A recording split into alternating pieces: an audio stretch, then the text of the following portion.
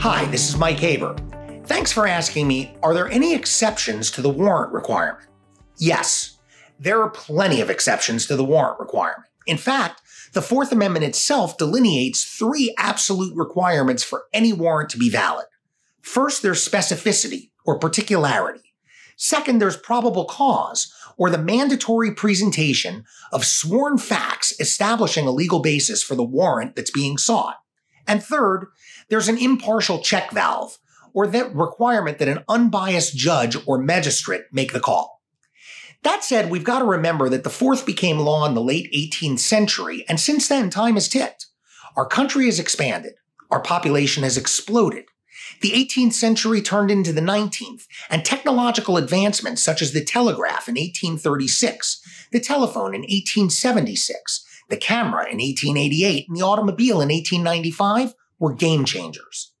As the 19th century turned into the 20th, we continued to blossom, be it geographically, in terms of population, and also with more rapid advancements in terms of technology.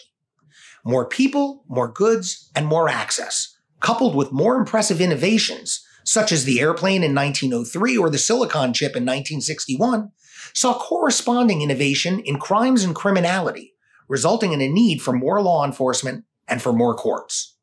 From a strictly mathematical point of view, in the past 230 years, the number of laws, people, and crimes have dramatically risen, and so too have the number of searches and seizures. It would be impossible for the police to seek a warrant each and every time that they want to detain someone. For example, every time they conduct a routine traffic stop, or if they want to effectuate any arrest, or when they want to do a protective sweep or a Terry stop, much less a full-blown search. So, as our country has grown, our courts have interpreted our Constitution to fit the times, and a nice chunk of that interpretation has been to carve out a variety of exceptions to the Fourth Amendment's warrant requirement. That said, I'm going to rattle off the Supreme Court of the United States recognized biggies, and I'm going to do so in alphabetical order. Borders, consent, exigent circumstances, FISA, abandoned property, incident to arrest, inventory, inevitable discovery, motor vehicles, officer safety, plain view, prisons, and schools.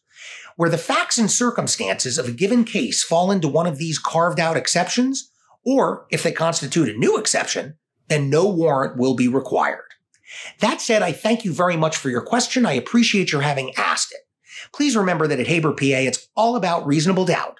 And if you like this video, then please subscribe to our YouTube channel because we'll be putting out some more soon. Thank you.